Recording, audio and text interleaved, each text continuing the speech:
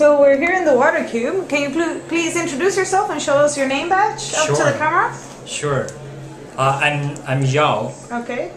From Mercy Corp China. Okay. And I'm here for learning from the World Water Week, and also we are having a launch workshop for ITT Water Project. So yeah, this is the reason for me to be here. And what is this ITT Water Project? Well, it's a very exciting project focusing on innovation aspects in water-related disaster and risk reduction. So my project is all about how to leverage the traditional or local knowledge related to water hazard to be developed as a tool to scale into other communities to help people suffering from the water-related hazard or disaster. Okay, and have you done implementation so far, or are you doing this in a new way?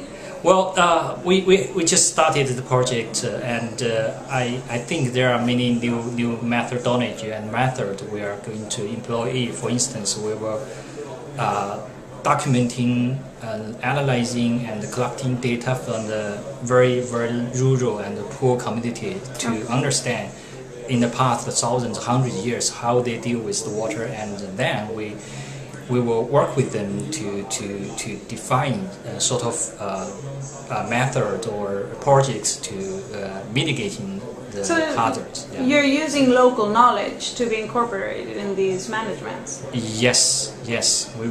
We were using local knowledge, and also we will use the participatory method to work with the local community. Okay, yeah. That's really important. And is there somewhere we can follow this project's development?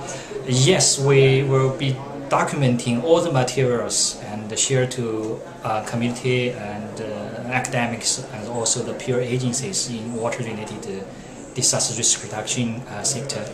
Okay, and I think you told me this is part of a bigger project, or? Yes, this actually is part of a big project we called building capacity for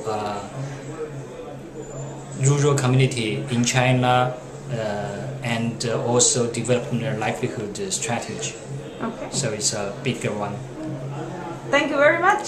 Thank you very much.